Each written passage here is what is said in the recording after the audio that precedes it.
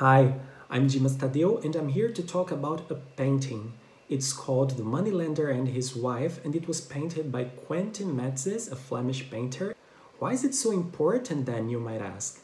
Well, it's important because it's one of the finest examples of the Flemish painting during the Renaissance, a thriving period for that region. It's so important that the famous art historian E.H. Gombrich would call it the conquest of reality.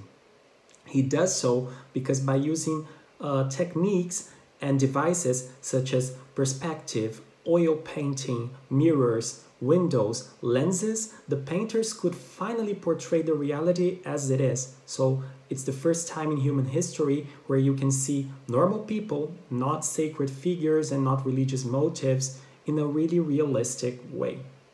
So to the left, you have the man, and he's dealing with money, an earthly thing. The money was considered by McLuhan an extension of our inner wishes and motivations. It's desire made matter, and the man represents that on that picture. A total contrast with the wife on the right. She wears lighter shades in her clothes, and she's reading a book that represents not only knowledge, but sacred knowledge. It's a religious book because it has a Madonna in it. So while the man represents the earthly life, the woman represents spiritual and rational, maybe chastity and religious life. But the most interesting detail here is the mirror in the table. If you look among the objects, you see this mirror and it reflects a woman by the window in front of the couple. So hundreds of years later, Foucault and Lacan would discuss a similar device used in Las Meninas by Velázquez and how it changes the places of observer and observed.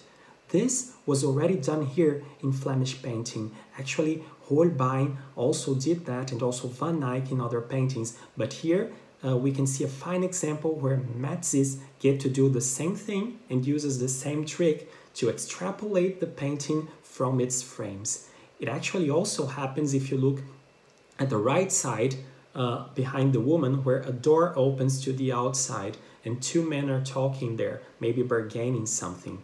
Another reminder that a painting goes a lot further than the frames might suggest.